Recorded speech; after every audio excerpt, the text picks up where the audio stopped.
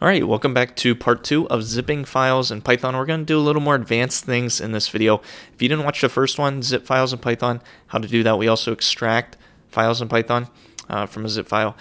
Be sure to check that out. That way you don't miss anything and you're up to speed with what we do in this video, because we're going to add on to that. If you like this kind of content, please consider subscribing. That way you don't miss any videos in the future.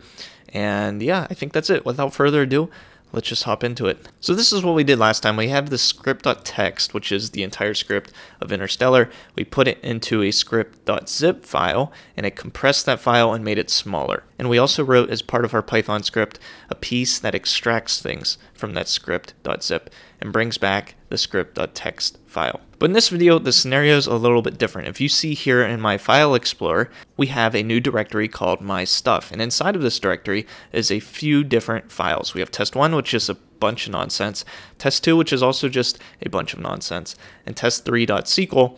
I just wanted to show a different file type. It's just a select statement. And what I want to do in this scenario is I want to take everything in this my stuff directory and zip it up in its own zip file. So let's exit from all these now. Let's go back to our main.py, and let's also exit these.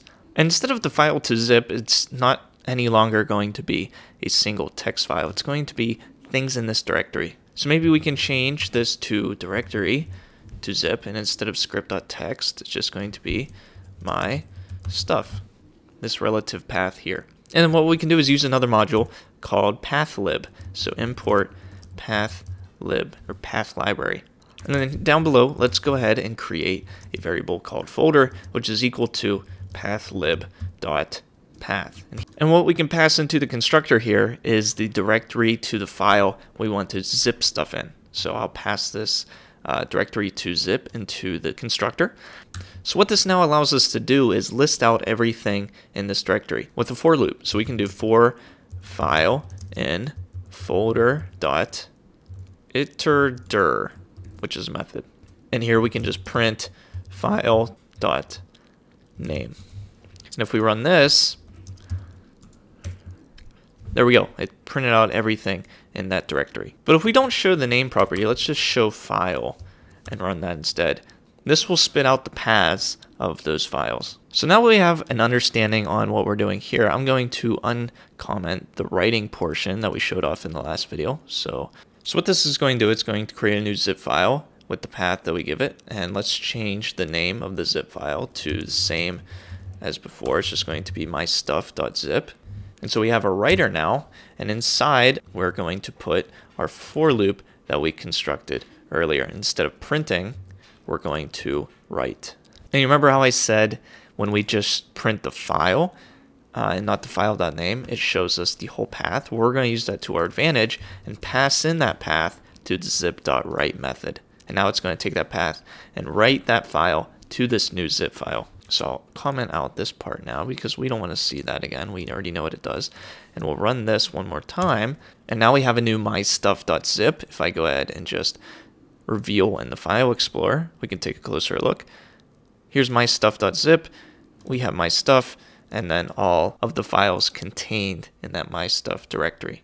So that might be what we want, that might not be what we want, because we have that same directory, mystuff, inside of the mystuff.zip. What if we just want the files inside of mystuff to go into the mystuff.zip?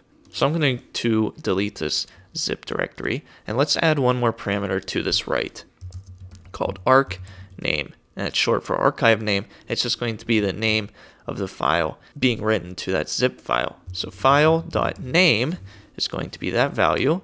And now if we run this, and if we look now in the mystuff.zip, we have the individual files. Notice we don't have that mystuff file anymore with these contained inside of it in that zip file. So it's a little more clean this way. And then if we comment out this, same as before, if we want to do the opposite and extract everything in that zip file, we can continue using the extract all, because that's going to extract everything found in the past in zip file. And let's just run this again. And notice now in our Explorer, all of those test files from that mystuff.zip are now thrown into this directory here.